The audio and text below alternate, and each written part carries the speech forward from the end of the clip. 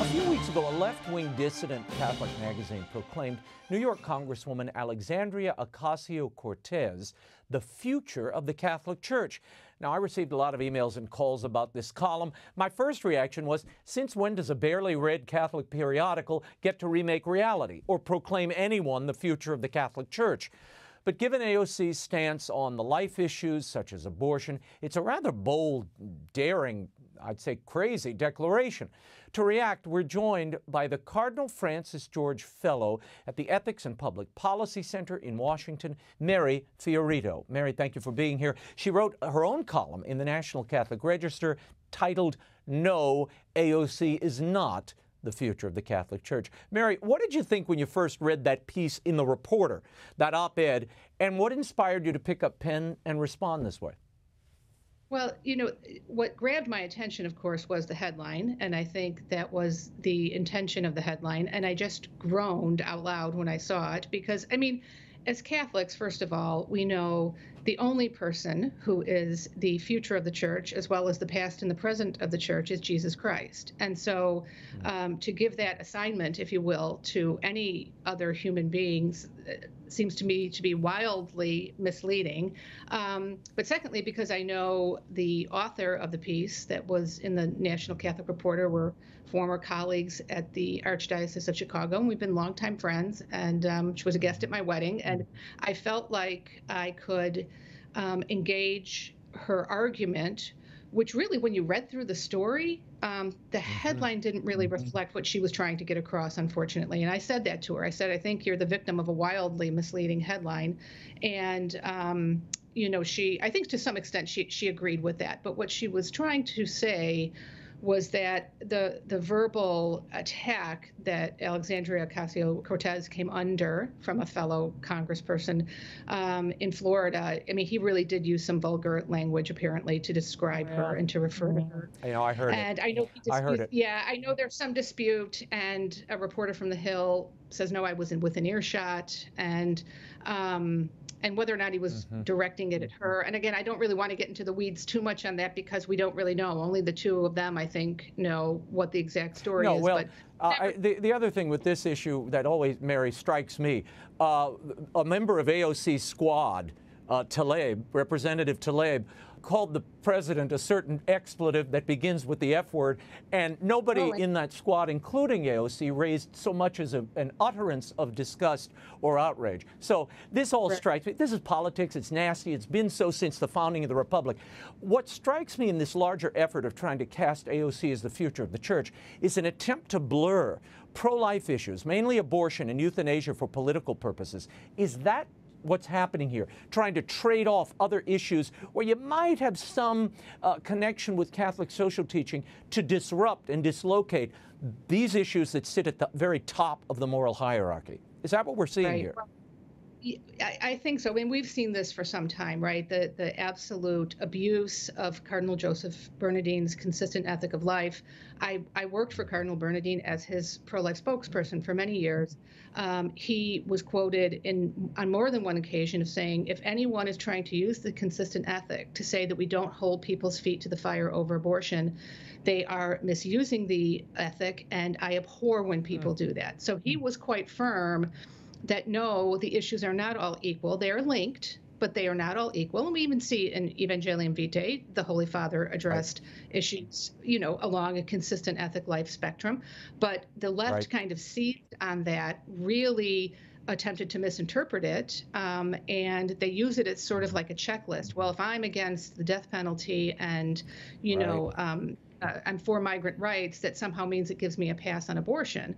And Cardinal Bernardine himself said, you absolutely get no pass on abortion because there are some issues that are simply fundamental. I paraphrase John Paul II. He said this in Crossing the Threshold of Hope. Your other rights don't mean a whole lot if you're not alive to enjoy any of them. So you have to look at the way we treat the most vulnerable people, because you certainly can't tell me. Look at the way the elderly have been treated even within this COVID crisis, right? We have learned about terrible neglect of elderly people who may or may not have family who are being watchful, and the astounding death rates and abandonment rates of the elderly. Yeah, and abortion being designated as an essential service in many states and localities, which is just mind-boggling. But in I have Illinois, to. where I live, yeah, we opened up a Go new ahead, Mary. Planned Parenthood clinic. Yeah, in Illinois, where I live, we opened up in the middle of the pandemic a brand new Planned Parenthood abortion clinic located right on the Illinois-Wisconsin border, where even we have now publicly funded abortions in Illinois, so that even women coming from the state of Wisconsin can now come to our brand new abortion clinic that opened during a pandemic to receive free abortions. It's astounding. Well, I've got to get to this, Mary, before we run out of time.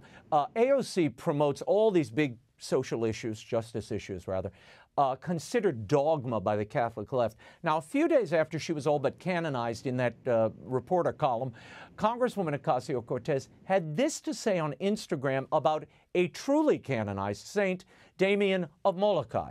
This was her on Instagram criticizing his statue at the U.S. Capitol. Watch. Even when we select figures to tell the stories of colonized places, it's the colonizers and settlers whose stories are told and virtually no one else. Check out Hawaii's statue. It's not Queen Liliuokalani of Hawaii, it's Father Damien. This isn't to litigate each and every individual statue, but to point out the patterns that have emerged among the totality of them in who we are taught to deify in our nation's capital. Virtually all men, all white, and mostly both. This is what patriarchy and white supremacist culture looks like. What do you make of that and AOC's understanding of Catholicism and the self-giving sacrifice that usually accompanies sainthood? Well, I had a very funny tweet when I posted my article. A person I don't know tweeted to me, AOC needs to read the CCC, meaning the Catechism of the Catholic Church. And, you know, I don't understand actually definitively whether or not she's even still a practicing Catholic. I can't quite seem to track that down factually. I get the impression she is not, but she is sadly one of these Catholics that came out of the really bad catechism of the 1980s and early 90s, where she knows just enough to be dangerous. And the difference between St. Damien of Molokai and then, you know, people who might have gone as colonizers is that he didn't go to colonize the people of Hawaii. He went to serve them. And he went knowing it was a death sentence. He volunteered to go. His bishop said, I cannot ask you to do this or under obedience because it is a death sentence. He knew that going in. He went because he wanted to lay down his life for those people in the imitation of Christ. I mean, in the same way Blessed Engelmar in Germany went into the typhoid barracks in Dachau. He knew it was a death sentence when he walked in. He was not going in to, to be a force to colonize them or to better them in some way. He went to die for them, and that's exactly what he did. And she did. One of her staffers kind of tried to walk it back a little bit and say, well, you know, she really wasn't condemning what, St. Damien tried to do for the people, but, you know, we need to be aware of how this represents the people of Hawaii. But the irony there is that the people of Hawaii were the ones who voted for the Father Damien statue to be sent to represent. I mean, it was the people of that state themselves made that statue a gift to the statuary hall. And so, you know, she's dismissing the actual, will of the people, which is what a democracy is supposed to be. And apparently telling them they chose the wrong person because they chose a man, who was European. The other reason I think that people reacted in such a negative way to that is AOC also tried to frame Father Damien as part of white supremacy and racism. This is the opposite. This is Catholic and Christian love of neighbor and self-giving brotherhood to the extreme. That's what St. Damien represents. That's what Mother Henriette DeLille here in New Orleans represents. She was a free woman of color who founded this order to educate slave children and children who had been recently freed when no one else cared for them. That is the depiction of not feminism or white supremacy or black supremacy. It's called brotherhood and love. AOC should learn it. Now, the Democratic presidential candidate, Joe Biden, has chosen Kamala Harris as his running mate. I wanted to play this for you, Mary, before we ran out of time. This is Harris discussing AOC on The View back in January of 2019. Listen to this.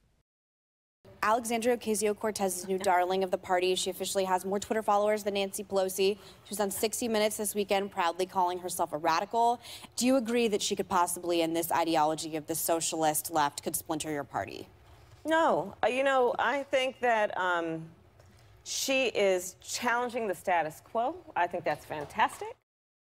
Is AOC the thought leader of the new Democratic Party, Mary, in your estimation?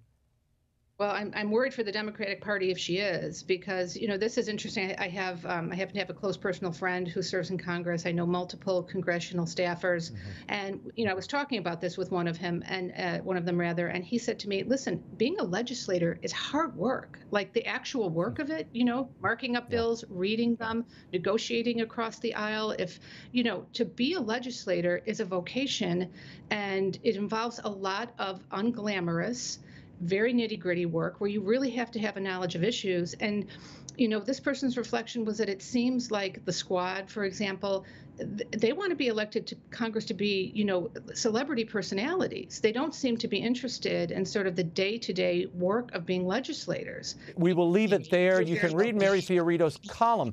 No, AOC is not the future of the Catholic Church. It's at ncregister.com. Thank you again, Mary. You're welcome. Great to be with you. Thank you, Raymond.